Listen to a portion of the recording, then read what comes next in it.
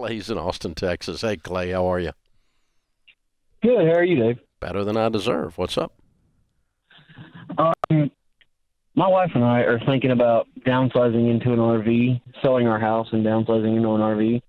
We did this before we had kids, and now we have kiddos, and we're kind of wondering if it's a good idea. I mean, I know the market's hot right now to sell our house, so we'll make some money on it and probably get out of debt. I haven't put complete pen to paper because I don't know what we're actually going to make on it. How many kids and how old are We they? should be.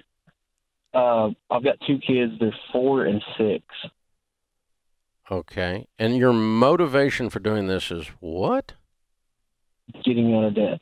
No. Don't do it. No? No. 2 reasons. 4 and 6 in an RV. Reason number 3.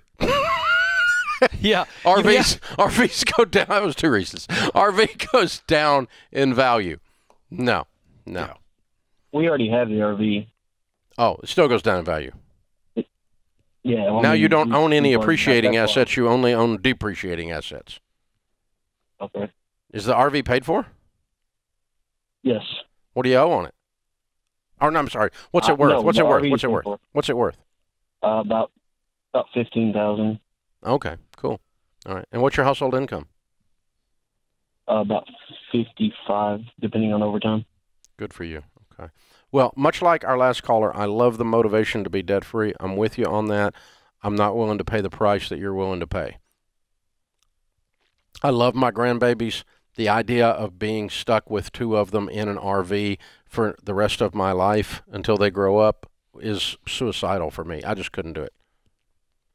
One of us would die. I'm not, Yeah, what's your I'm not timeline? talking to do it for the rest of our life. I was talking about I forgot to say we're trying to move to a different city and do it that way. Okay.